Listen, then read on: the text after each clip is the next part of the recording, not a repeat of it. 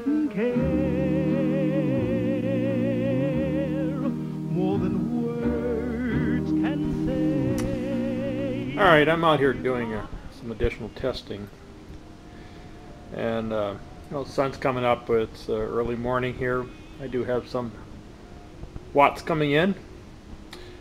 And if you can see, the charge controller, I'll put it on macro here, hold on.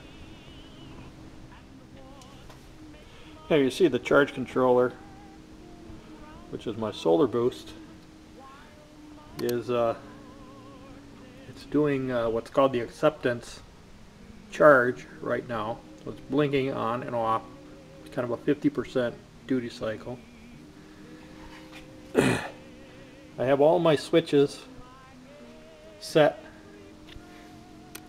I should say all of them, set where that's charging the battery. The trimetric is saying we're charging at a 7.2 amp rate, which is fine.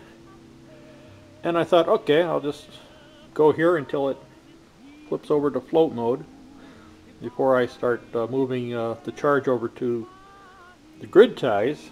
But then I thought, well, you know what, I got my tracker going, let me just see how many watts it's generating. So I put the tracker over on grid tie, and the amps did not go down for my charge controller, and I am getting 70 or 80 or 85, 89, 90 watts now into the grid, and I'm still charging.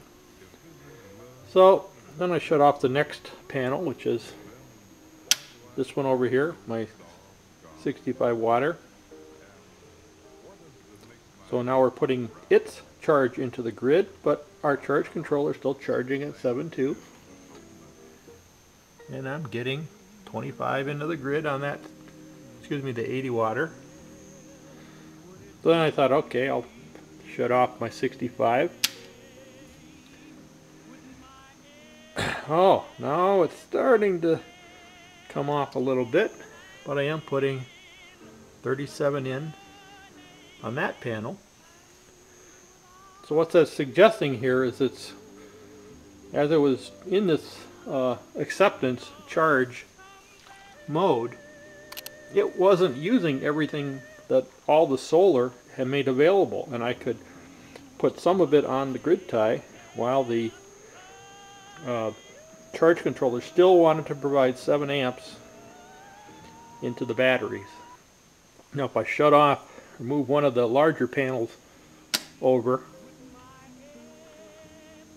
well, look at that, it's still holding 7.1,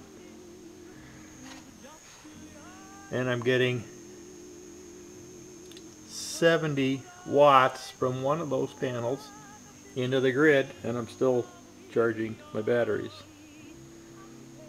So the total going in the grid right now, 228, and charge controller's still happy doing 7.1 amps. Let's try one more. Okay, so there you go. That dropped down to 4.8 amps for batteries. The charge status went back to charging, so that was just on the threshold, obviously. I am getting 70 watts on that one, 74 on the other one, total 302. But anyway, basic, kind of, I hadn't noticed this before, that I could probably just put on enough switches to keep the battery in the mode that it was in, and try to get the excess to go to the grid. So actually I'm going to try to see if I can put it into accept mode there with the smallest panel. The 65 and one of my 135s are the only two that are shut off to the grid. They're running the batteries at the moment. So that's pretty interesting, huh? At least I think so. be true. Just Talk to you later.